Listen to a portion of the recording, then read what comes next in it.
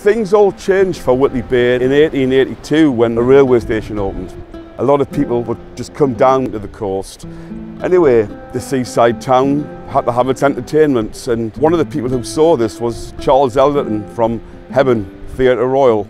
He was the manager of the Theatre Royal in Hebburn, which is actually south of the River Tyne. He started up some shows in what was Whitley Park. He'd build a stage and he'd come over with his toreador troupe. And he'd also build awnings to protect the crowds from the weather. And these awnings were decorated to look like a Spanish village. So you got the toreadors and you got a Spanish village. Elderton bought the land next to Whitley Park to build a pleasure garden. He put on more shows, and in 1909 plans were passed to build the Spanish City Dome.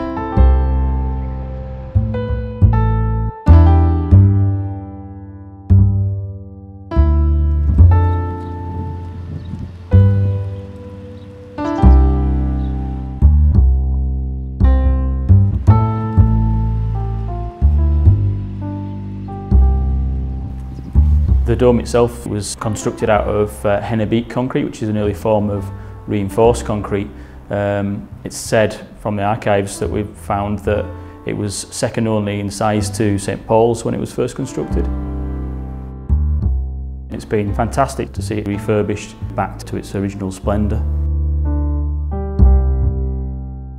The fun fair itself, when it was open, was a massive attraction. We had people from all over, not just the northeast, but all over the country used to come to Whitley Bay to ride the fun fair. The plaza area that I'm sitting in now is very much an acknowledgement of the heritage of Spanish City, the fun fair, with the seats named after the rides. The regeneration projects that we have are based on our heritage, but actually something that people can enjoy now and into the future. Restaurants, tea rooms, bars that people can come and enjoy today.